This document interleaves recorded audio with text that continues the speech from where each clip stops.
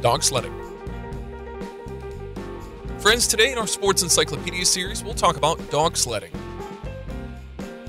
So let's begin.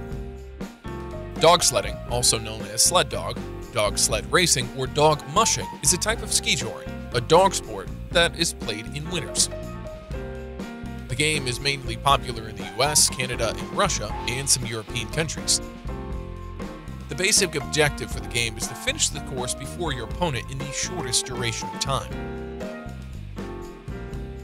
How to participate in dog sledding? Dog sledding is a team sport that involves a team of few dogs and a driver competing against each other. In the game, a team of sled dogs pulls a sled with a driver standing on the runners.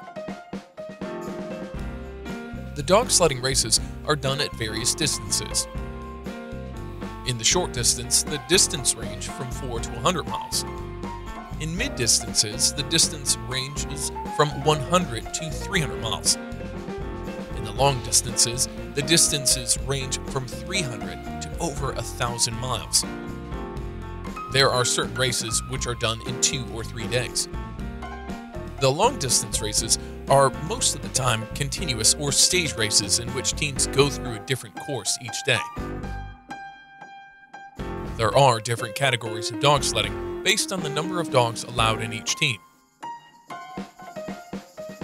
Some common categories include 4 dog, 6 dog, 8 dog, and unlimited. How to win in dog sledding.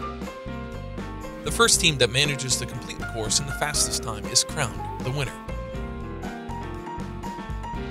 Friends, this is just an overview of the game, but if you'd like to know more about the rules of dog sledding, comment down below. Stay tuned to learn more interesting games. If you like the video, hit the like button and don't forget to subscribe to our YouTube channel.